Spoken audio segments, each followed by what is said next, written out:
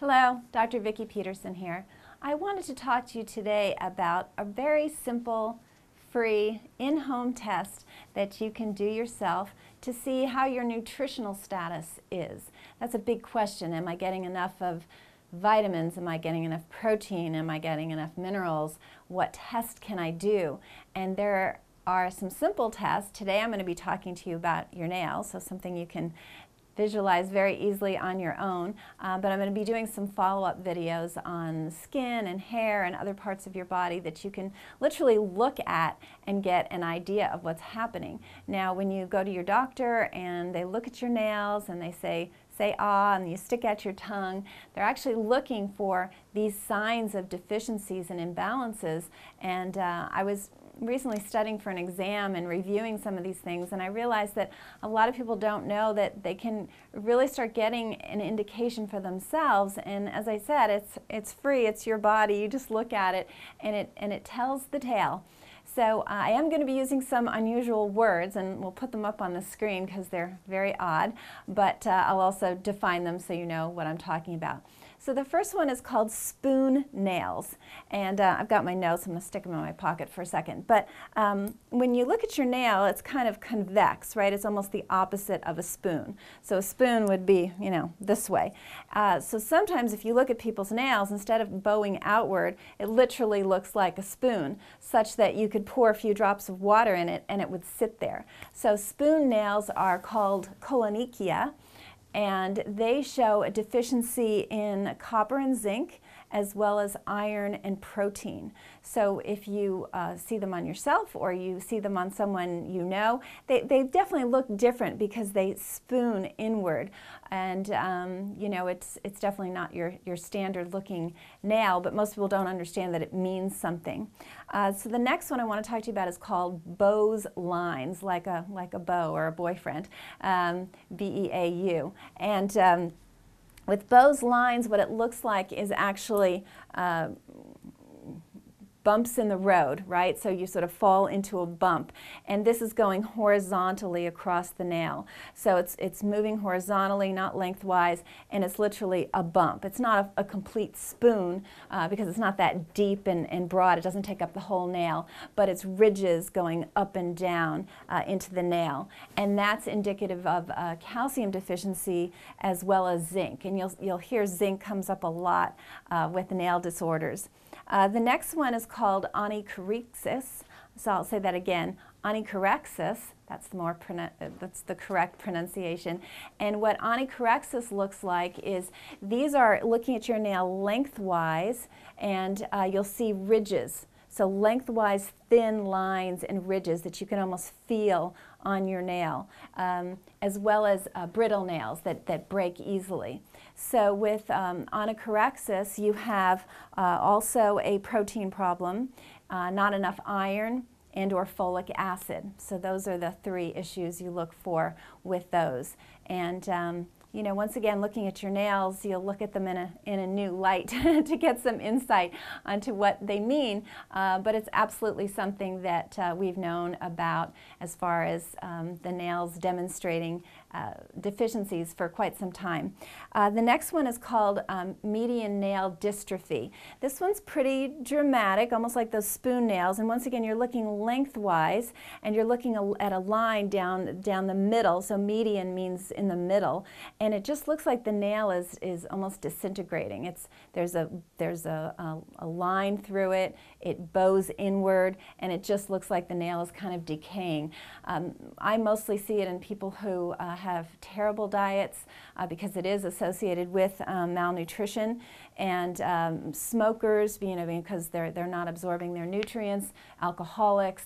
But it's pretty dramatic. But if you see it in someone you know, it's good to, you know, give them a heads up that they're really malnourished, even though they might be eating food.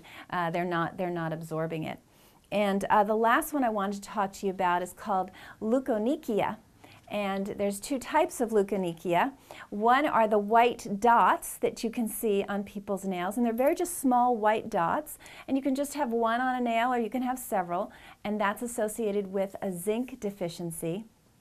And the other kind of leukonychia is actually white lines going across the nail. And they're just bright white, just like the spots are bright white. And they're not perfectly, it's not a perfect line, it's a little bit of a variegated line, but it is going horizontally across the nail. And that's associated with a selenium deficiency. And if you, a fun fact about selenium is you can eat 1 Brazil nut a day, and eating 1 Brazil nut a day should handle a selenium deficiency. So that's pretty easy. I throw one in my smoothie every morning. My smoothie's getting more and more interesting these days. I've got chia seeds, and now I throw in a Brazil nut.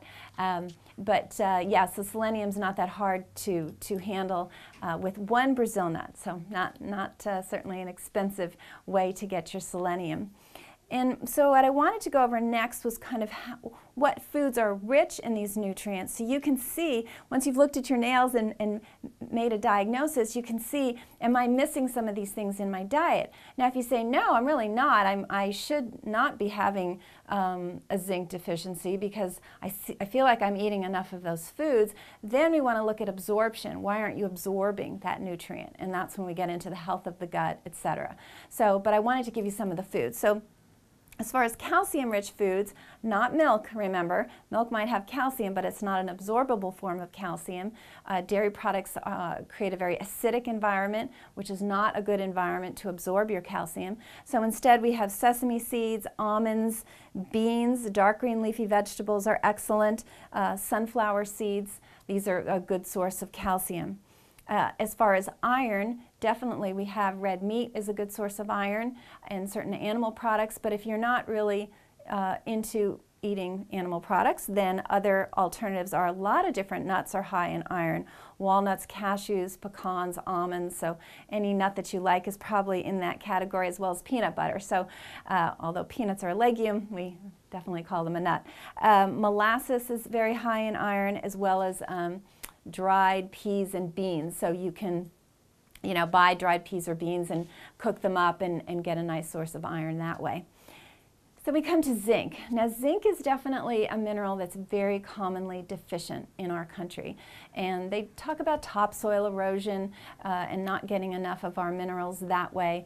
But zinc is an important one, and you'll notice a lot of those nail types I talked about, a zinc deficiency was associated with it. Even more so in pregnant women, they need to make sure they get enough zinc, as well as those of us who eat a lot of vegetables and beans need higher amounts of zinc, because when you eat a lot of vegetables, you tend to kind of compete with zinc, so you need more to counteract that. So vegetarians need more zinc than someone who's not a vegetarian. So meat and poultry are a good way to get your zinc if you're not a vegetarian. If you are a vegetarian, whole grains, pumpkin seeds, sesame seeds, beans, zucchini beans, bran, and then that's kind of the list on that, and supplementation, because we find that, as I said, a lot of people are deficient regardless of whether they're vegetarians or not. And not so much as an advertisement, but just to give you an idea of a lozenge, this is something that we prescribe for people who are deficient. It's got 46 milligrams. I'm sorry, of elemental zinc, it's got 15 milligrams, and you want to get about 40 per day of zinc, and as I said, a bit more, maybe up to 55, 60 if you're a vegetarian.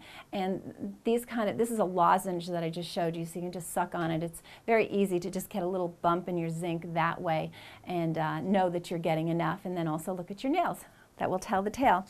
And as I mentioned with selenium, your Brazil nut, also sunflower seeds, and eggs and meat are all good sources of selenium as well. So I hope that was helpful for you. And as I said, I'm going to do another section on hair and skin so you can really get an idea of what your body is telling you, because there's not really perfect tests on mineral levels. They're usually pretty they have to be pretty dramatically low to show up on lab tests, but early indications of how your skin feels and how your nails look will kind of tell you earlier. So use this, look at your friends, start looking at nails and see what it's telling you about it. And once again, if you feel like you're ingesting enough of these minerals and vitamins, but you're not, your nails still show it, then we're into a malabsorption issue. And if you're wondering what to do about that, then give me a call, write me, and we'll set up a free health analysis or something for you to get more to the root cause. Because that's ultimately, we want to use the nails as a tool to really improve health. So until next time, I wish you very good health. Send me your questions. I do love to hear from you.